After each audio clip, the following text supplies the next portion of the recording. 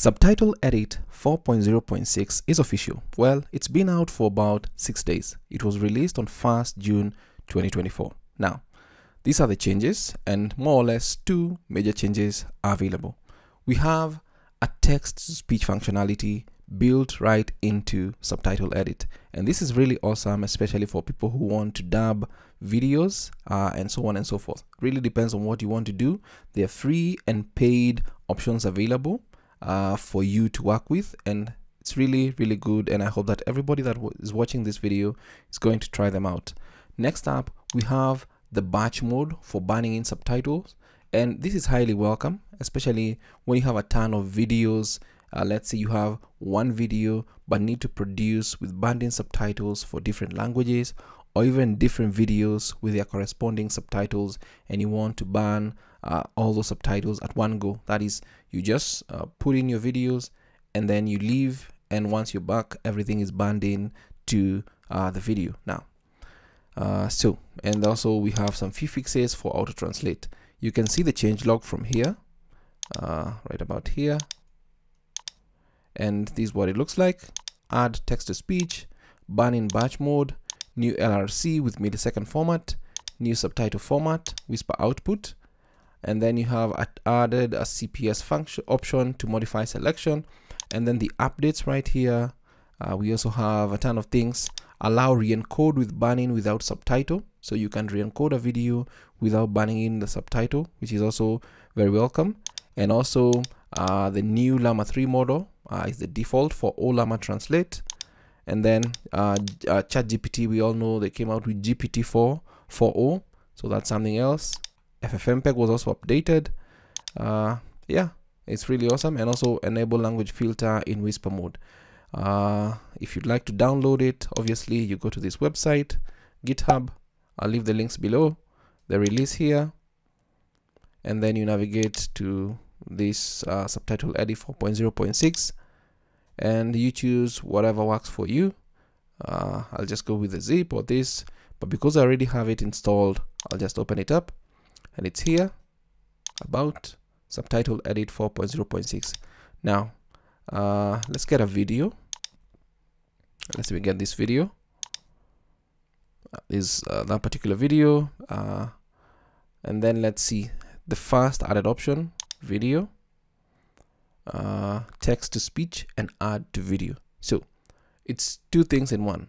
It's text to speech or subtitle to speech, and then you add to video. If I click on it, you can be able to set up different parameters or options here, or different engines. So there are a ton of engines. We've got Piper, it is fast and good.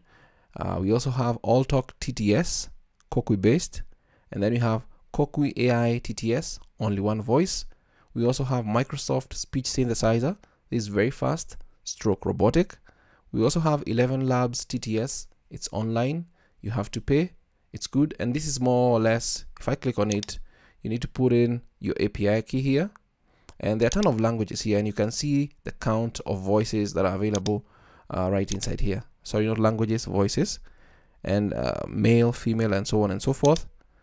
Then we have Microsoft Azure TTS, it's online, you have to pay, it's good, you have to put in the API key, different voices, for example 487, and then we have a region for the languages, or the voices, how you want them to sound, which is really awesome right inside here. And then we've got Tortoise TTS, it is slow and it's good. And I've seen videos on how you can use Tortoise TTS to kind of clone your voice. I've not really dabbed into that, but it's really awesome to also see that it has about 21 voices at the time of recording this video. Now, the simplest is Piper, more or less. If I click on test voice, it's going to prompt for download Piper text to speech. As for the others, I don't think they prompt you. I wish they did. You have to kind of install manually and so on and so forth. Now click yes. It's a small file, this one. It's going to download Piper and then download this particular voice for Alan. But I want to test how it sounds. So it's also going to download Piper text to speech voice Alan. It's going to download quickly. Hello, how are you? Hello, how are you? Now, that sounds a little bit robotic, but the thing I like about this is that it's got a ton of languages, and probably maybe one of the languages that I'm into is Swahili. And let's hear. So once you click on like the voice or whatever, it starts a download. This might end up being a little bit bigger. Let's actually just cancel that. It failed. But let's go back to Ian. This may be what Alan. Let's go back to Alan. Should be English. Alan, low. Oh, I went for the low quality. So I kind of need to go maybe with medium. Let's see if this one is a little bit faster in downloading. Yeah, that's a little bit faster. Let's listen to what we get from this. Hello, how are you? Still not that good, but you see what I'm going into. So for you to use it, you kind of need to get some subtitles going here, and I can actually import and then go to video, text to speech, and then you need to select this if you want to review the audio clips. And then once you're done, or add audio to video, it creates a new file. Let's click on generate speech from text. It's more or less going to dub what I'm going to say and kind of match it to my voice or whatever I was saying. So if I actually play. In this tutorial, I'll show you how to use Descript's eye contact feature to simulate eye contact with the camera even when you're reading from a script. Welcome to this video. My name is David and I hope you're well wherever you are around the world. So for some strange reason, it's making my more or less everything seems like it's apart, but you'll see like I'll show it's being joined or something. I'm not sure why, but you can always click on regenerate, select the voice you want, and so on and so forth. But that is something that is good right inside here. Let's generate again and listen.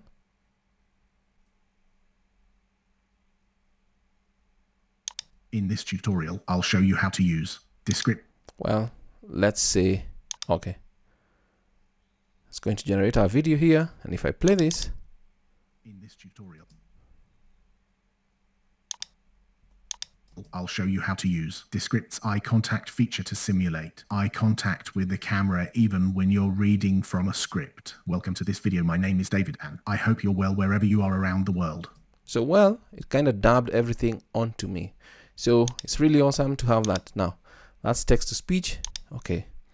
Let's go to the next feature, which is really, really awesome. Batch burn-in mode in subtitle edit, and you'll need to go to generate video with burned-in subtitle. It's going to pull up this one, but you'll see the option for batch mode, and batch mode is available. This particular icon is available when you have a video with subtitles. But what happens when you don't have a video right inside here? You just need to go to video, generate video with burned-in subtitle, and you'll see this particular interface is different from the batch mode button that was here. So I'll click on add and select these two videos, and because they have corresponding subtitle files, if I actually click on these all files, you'll see that we have clip 3 SRT, and this PXL and the subtitle. Because they already have those files that have the same names, they're going to actually just be imported automatically. And I'll click on open, and you'll see the video and the subtitle, the video and the subtitle. One thing you need to do is ensure that this resolution right here is set to source, and you can select use source resolution, so that if this video is 1080 by 1920, then that is what you get in the long run. And if this is 1920 by 1080, that is what you get once that is done. And then you can actually set the output folder as the source, and then you can add a suffix so that you know, for example, burned in, and then you can click on OK. And something else, if your video does not have the same name as the subtitle, you can actually right click on this and pick a subtitle manually, or you probably want to burn in a different subtitle, and so on and so forth. You can also remove the subtitle and do everything that you like. And once you're done, just click on generate, and this is going to do its magic in the background. And once everything is done, you're going to have this converted option here, showing you that the subtitles have been burned in to your video the way you want it to be. It's really awesome to finally have this, and you can see how long it took. So if you had a ton of videos that you want to batch burn subtitles to, you can just do it, leave it, go do other things, and once you come back, everything is done. So you can click on OK, and let's see the output folder.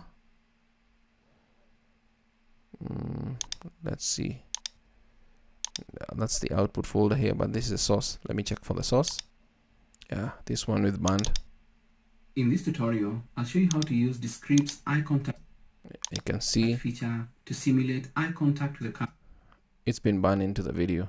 If you're working with ASS subtitles, you have the option for whatever styles you've included to go on for you, and this is the banned one. In this video, I'll show you how to add captions to your social media videos, TikToks, Reels. Yeah, so that's the batch burn mode. I kind of feel that you need to test it out to see it works, if it works best for you. And you can also configure now adding some bold inside here and the outline for your subtitles the way you want it to be. That's really awesome. I hope this video is of value to you, and that's what's new in Subtitle Edit 4.0.6. Go try it out, and until next time, stay safe and never stop learning. Thanks for watching.